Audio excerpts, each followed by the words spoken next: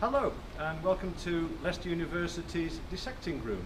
My name is Dr. Steve Jacques and I'm the head of anatomy here at the medical school. I'd like to introduce you to a couple more individuals who work down in the DR. We've got Ian White, who is our dissecting room manager and does a lot of pro sections and teaching down in the DR. And we've got Hazel Wright, who is our chief embalmer and senior technician as well.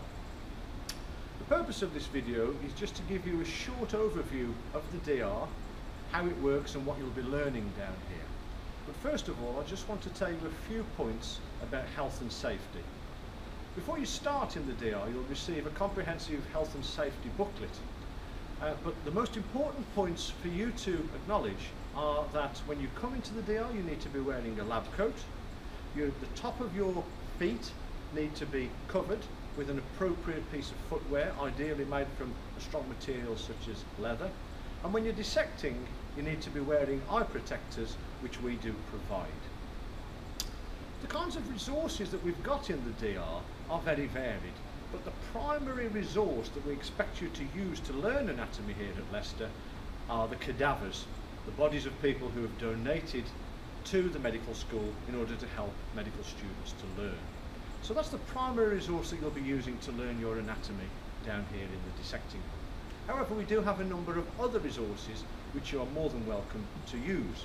For example, we have an osteological museum, which Nassif is just opening the door of there in the corner, containing a comprehensive array of bones for you to learn from. In addition to that, we also have a room at the back of the DR containing a wide range of plastic models. Now, yes, we acknowledge that the cadavers are the best way to learn anatomy, but sometimes your learning can be further enhanced by the use of these models. Finally, an additional resource we have is a room in the corner there where we have Mrs. Horace. And Mrs. Horace is a cadaver which has been sectioned into a whole load of 1 centimetre slices to help you to learn cross-sectional anatomy of the human body. So, what will you be learning down in the DR? On average, you'll be having about 2 hours of dissection per week across the first 2 years of the course. In the first year, you'll be primarily concerned with the musculoskeletal system, so you'll be looking at the bones and muscles, and you can see here, for example, is a plastic model of an upper limb, so you'll be dissecting the limbs, and you'll also be concerned with the cardiovascular system, which is primarily the heart. In the second year, you'll then be mainly concerned with the internal organs, so the lungs, the gastrointestinal tract, the reproductive system, for example. And you'll also get the opportunity to remove the brain and dissect the brain, which is a session that students tend to really enjoy. We've also got a small selection of instruments here for you to look at.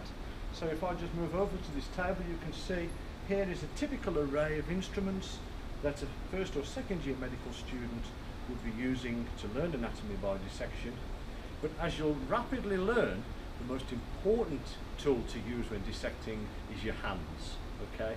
Because none of these instruments can feel, but your hands can. So I hope that's been a useful, brief introduction to the dissecting room, and we very much look forward to meeting you when you start.